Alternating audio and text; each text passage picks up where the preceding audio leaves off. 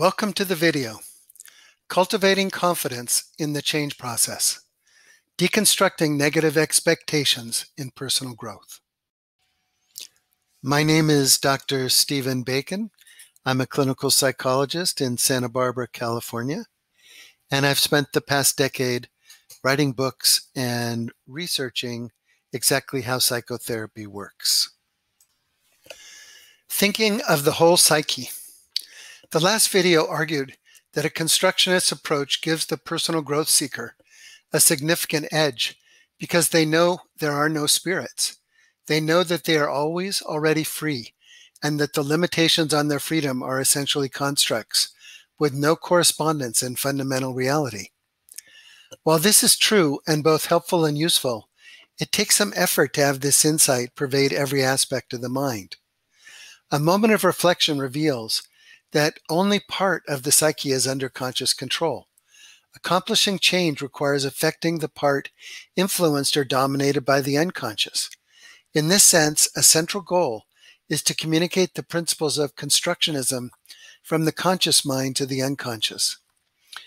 To accomplish these goals, one needs a map of the whole person and a set of practices that allow the conscious self to guide, heal, inspire the parts of the psyche that are immersed in pain, problems, trauma, challenges.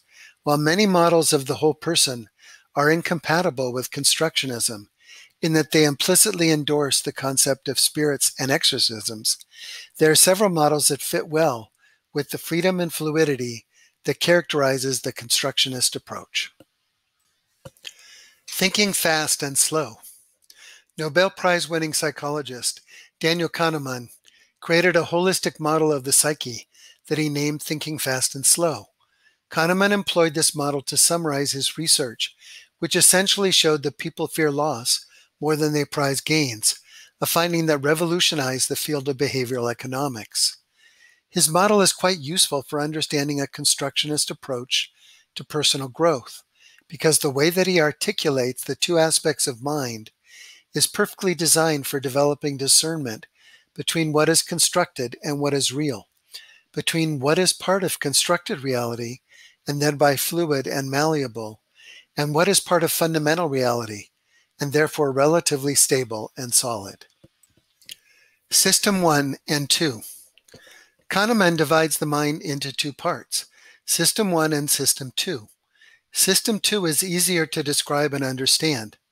It specializes in effortful, analytical, mathematical, logical, and rational reasoning, hence thinking slow.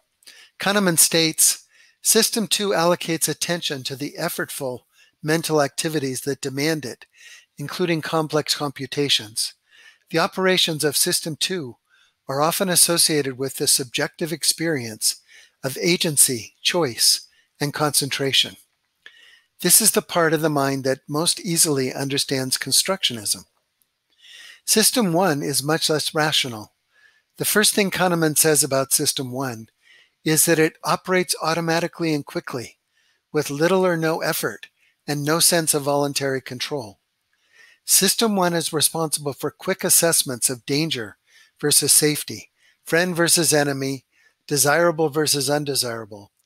It stores stereotypes, assumptions, associations, and snap judgments, and effortlessly overlays them on the world. System 1 and evolution. Kahneman believes that System 1 was evolved to fulfill an evolutionary purpose of keeping us safe both physically and emotionally. The physical safety is straightforward. System 1 is biased toward determining threatening versus unthreatening situations, quickly and effortlessly. Kahneman presents a great deal of research showing that this threat assessment isn't rational and reasonable. Rather, System 1 is designed to overweight the threat of every situation and irrationally prioritizes the sure thing and avoidance of pain over healthy risk-taking. Not only does System 1 keep us safe from physical dangers, it also keeps us emotionally safe and relatively free from anxiety by developing a worldview that is cohesive and predictable. Kahneman describes the worldview creation aspect of System 1 as follows. The main function of System 1 is to maintain and update a model of your personal world which represents what is normal in it. The model is constructed by associations that link ideas of circumstances, events, actions, and outcomes that co-occur with some regularity, either at the same time or within a relatively short interval. As these links are formed and strengthened, the pattern of associated ideas comes to represent the structure of events in your life and determines your interpretation of the present as well as your expectations of the future. Kahneman and worldview. Kahneman has essentially designated System 1 as the worldview creator and maintainer. This part of the psyche, the part that prioritizes structuring meaning, is naturally the primary focus for constructionism. For personal growth seekers, this part of the mind is both the greatest prison warden as well as potentially the greatest asset. Kahneman argues that this worldview function is every bit as important as the risk-avoiding function. Human beings become paralyzed and terrified when directly exposed to chaos and unpredictability. The sense that anything can happen creates profound anxiety in most people. The belief that the world is unordered and unpredictable can even create paralysis and a fugue state. It is something to be avoided at all costs.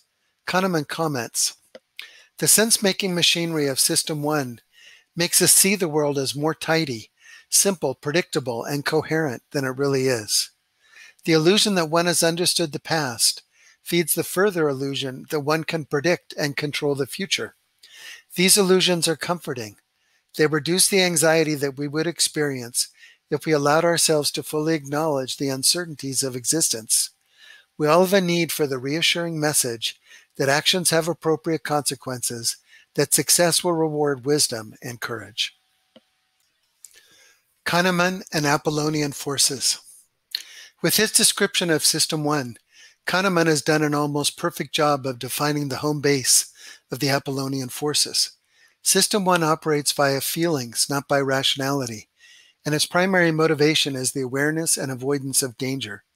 It uses black and white thinking. Everything it perceives seems solid, and everything is evaluated in terms of its potential threat. There is no sense of constructed reality. Everything is part of fundamental reality. Essentially, it promotes a fear-based life. It not only sees the outer world that way, it has a similar approach to self-image. System 1 catalogs mistakes and emphasizes them much more than successes. To avoid mistakes, it frequently reminds us of our problems and weak points. Moreover, it relentlessly applies guilt and shame to minimize the chance that we will ever do anything wrong again. The fact that this results in a person who is fear-based, who misses many opportunities for joy and success, and who lives a relatively small life, is of no concern to System 1. At least we're alive, might be the rejoinder. Choices and the unconscious. Kahneman tells us that System 1 is stronger than System 2. In fact, he argues that most choices and decisions come from System 1, and that System 2 is primarily used to justify System 1. In this sense, it's a waste of time to try and talk a political opponent out of their convictions through logic. Their convictions come from System 1 and are tightly linked to their worldview. People often act as if their convictions are derived from logic, from System 2, but Kahneman's research rebuts this idea. Kahneman is a cognitive psychologist, and he and his colleagues are loath to use the concept of the unconscious mind because it is so hard to define and measure. That said, it is a small leap to move from what Kahneman calls associations and links to what others call unconscious influences. In other words, System 1 is an apparently conscious part of the mind, but it lies at the intersection of consciousness and the unconscious. Remember that Kahneman says that System 1 operates automatically and quickly, with little or no effort and no sense of voluntary control. Put another way, whatever old traumas and feelings of fear lie in the unconscious, subtly but powerfully contribute to System 1's efforts to avoid risk. Psychological applications. Kahneman's model and his analyses make it clear how much work one needs to do to enjoy the full benefits of constructionism. The last video invited us to enjoy a state of freedom and fluidity. We can see that our explanations are constructed, our cures are rituals, and therefore Our inner stance toward our suffering are equally constructed. All well and good. However, when we attempt to apply these insights pragmatically and psychologically, they immediately run into resistance from System 1. The first level of resistance is feeling. To System 1, which believes that there is only fundamental reality, it just feels wrong to argue that 3 different therapists would come up with 3 different explanations for my panic disorder. To the concrete thinking System 1, one of the explanations is true and 2 are wrong. Or with a bit more justification, perhaps all of the explanations have common elements, and therefore they all participate in an underlying truth. System 1 can't handle the idea that the explanations are no more true than spirit possession, and that the experts are as confused as the clients. Accepting these kinds of relativistic, nuanced ideas makes System 1 feel that the world is unpredictable. If you're adventurous, such feeling can be exhilarating. If you're System 1 and fear-based, then unpredictable equals danger, threat, and potential disaster. Deconstruction and deprogramming. The rest of this video is about how to influence System 1 in a positive direction. More specifically, it is an attempt to help System 1 embrace the principles of constructionism. With enough work, System 1 can move from fear-based to adventurous, from avoidance to engagement, and from concrete thinking to the fluidity of constructionism. There are many ways to influence System 1. One can use practices like meditation or body work, or membership in communities that encourage personal growth. That said, arguably the royal road to transforming System 1 is mindfulness and deprogramming, examining areas in the personal growth literature that implicitly support Apollonian paradigms and deconstructing them. That's what we have already done with the outcome literature, standard psychological explanations, and psychotherapeutic techniques. The more we work to deprogram related ideas, the more System 1 will gain the capacity to support the constructionist ideas of freedom, fluidity, and malleability, the sense that psychological reality can be changed by a word, a gesture, or a thought. Getting specific. Let's begin to practice deconstruction by looking at the concept of the 5 love languages. Are there really 5? Or actually are there 13 or 9? It's obviously determined by the writer, not by reality. And who can say that each person prefers only one? It's probably more accurate that they prefer different ones in different moods, or different ones with different people.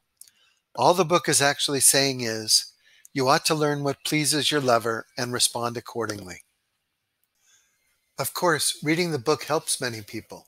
It can motivate people to pay attention to their own and others' needs and creates a sense of being conscious about underlying human processes.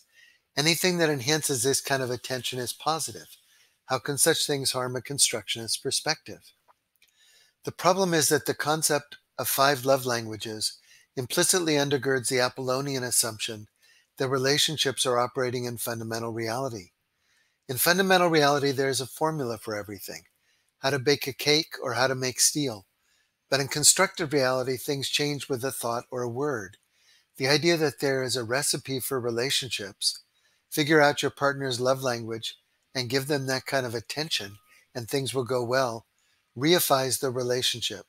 In the long run, these kinds of Apollonian assumptions do more harm than good. Parent skills training. The 5 love language discussion leads directly into one of the most common psychotherapy and personal growth interventions, skills trainings. Take parent skills training as an example. Parent training is quite effective, but not because of the skills one learns. The culture already teaches members the basics of parenting.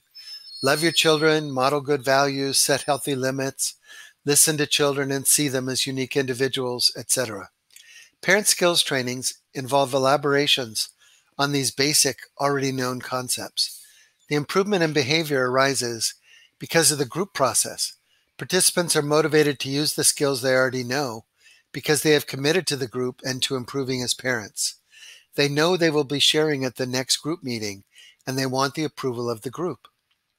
Of course, certain participants literally learn some new skills. They express gratitude and attribute progress in parenting to these new skills. but one can easily analyze these attributions using some imaginary exercises.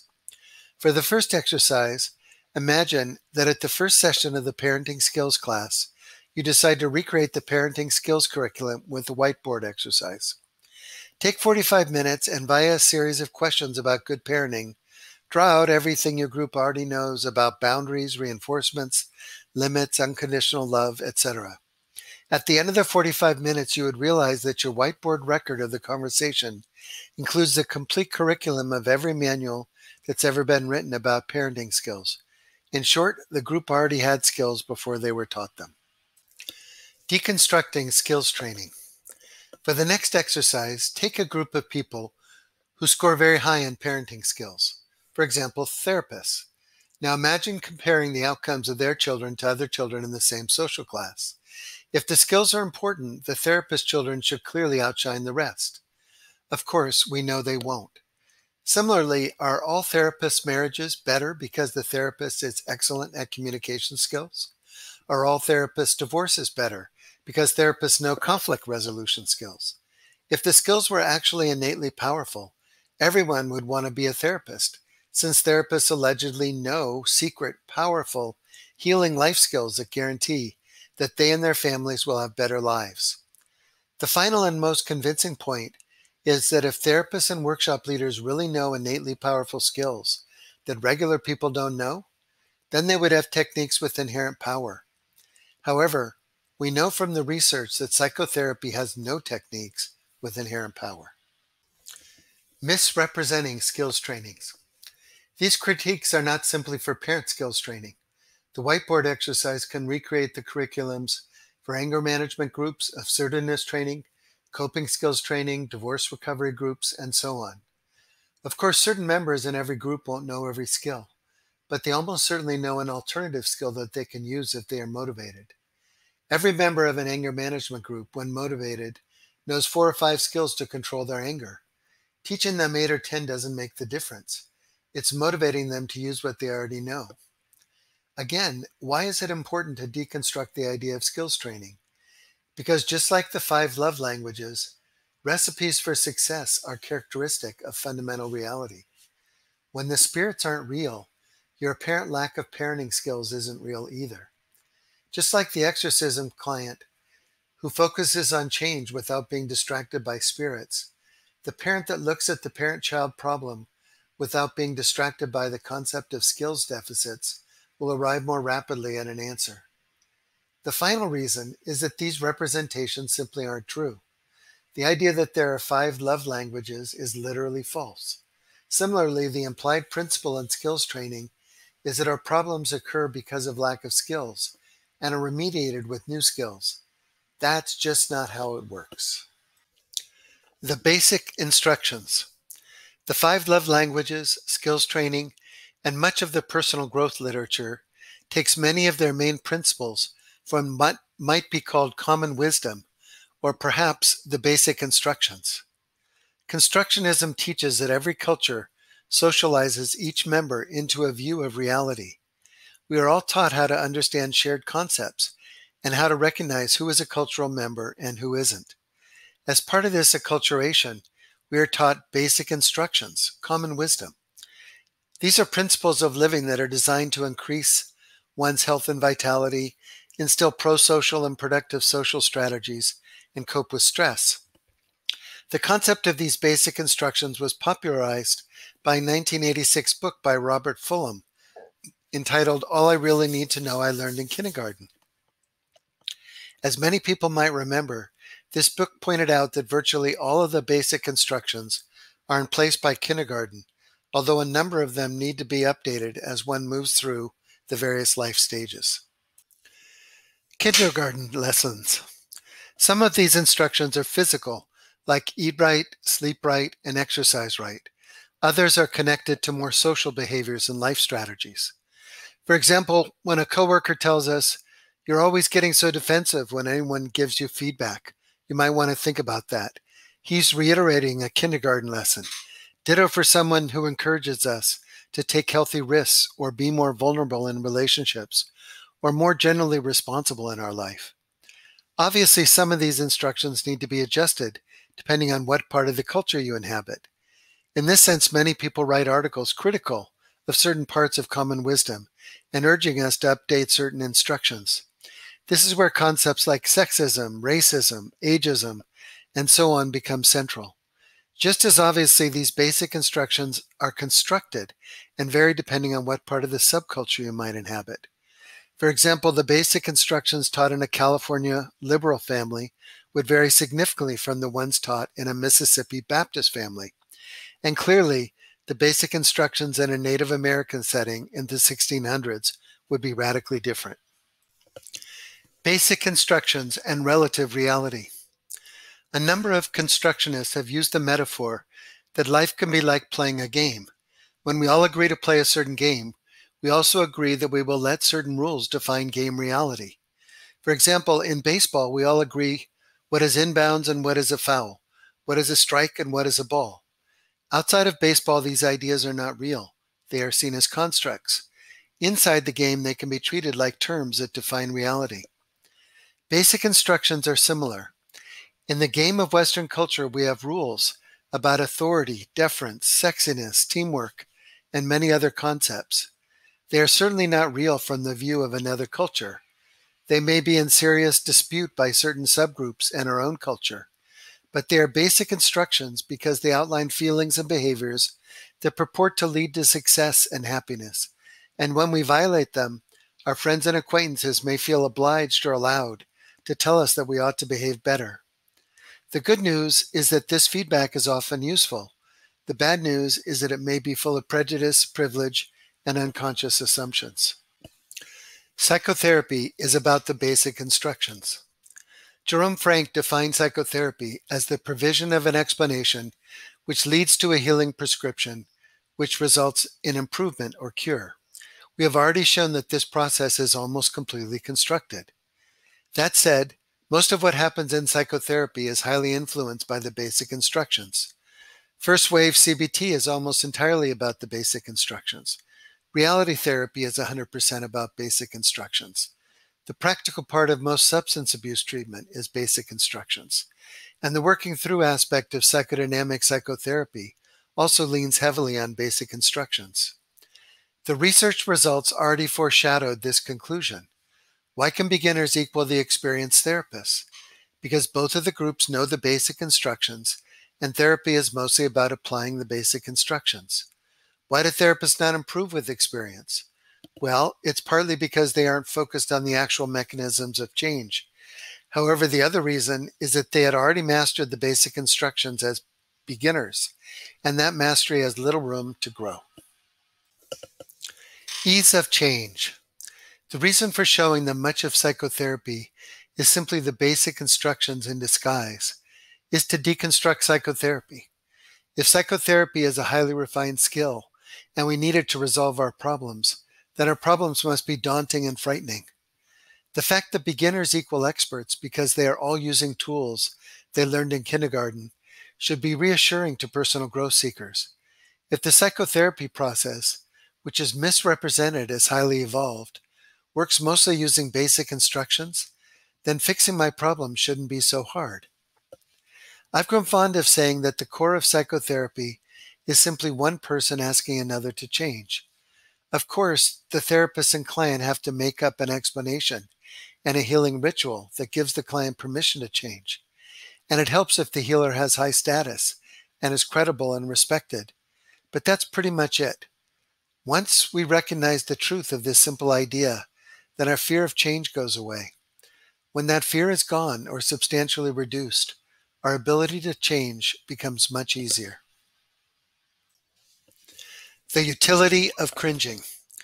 Jean-Paul Sartre wrote a novel called Nausea, where his character experienced nausea as a result of encountering the confusion between existence and essence. Put in constructionist language, he experienced nausea as he observed how humans construct their experience and impose essential qualities on the thing in itself. If we want to deprogram System 1, we need to be able to cringe inwardly when we hear about the 5 love languages, or parent skills training, or that alcohol problems require sobriety. One needs to cringe not because these approaches are ineffective. Remember that the research clearly documents that every credible approach works for some people. But because they each have a way to influence one, or even bewitch one, into seeing constructed reality as fundamental reality. Each moment of cringing partly realigns System 1. It allows one to see our own pain and problems more fluidly and creates a healthy foundation for personal interventions. As we know, my System 1 is repeatedly influenced by Apollonian assumptions of those around me. Deconstruction and cringing are not one-time processes. Rather, they are something that needs to be cultivated as a practice. Wisdom flows downhill. Constructionism's contribution to personal growth is all about creating a mindset for success and facilitating ease of change. Apollonians always argue for stability. They typically see change and growth as hard, slow, challenging, and sometimes impossible. Conversely, constructionists recognize that the actual way that change operates in Western culture implies that change is much easier than commonly thought. Moreover, it appears that the greatest obstacle to change is our assumptions that our problems are solid and substantial. System 2 has a relatively easy time embracing a constructionist approach. This video introduced the more complex issues around System 1 and outlined some important ways to introduce it to fluidity and Dionysian principles. In that sense, constructionist freedom begins in System 2 and moves down to System 1 through thought, analysis, observation, and cringing. Nasruddin. Nasruddin is a Persian trickster figure whose exploits serve as Sufi teaching stories. Nasruddin was walking past a well when he had the impulse to look into it. It was night, and as he peered into the deep water, he saw the moon's reflection there. I must save the moon, the mullah thought, otherwise she will never wane, and the fasting month of Ramadan will never come to an end.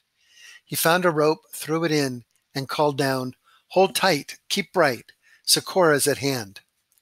The rope caught on a rock inside the well, and Nasruddin heaved as hard as he could. Straining back, he suddenly felt the rope give as it came loose, and he was thrown on his back. As he lay there panting, he saw the moon riding in the sky above. "Glad to be of service," said Nasruddin. "Just as well I came along, wasn't it?" In this story, Nasruddin plays the role of the psychotherapist, the professional helper who is sure the change comes because of their effort.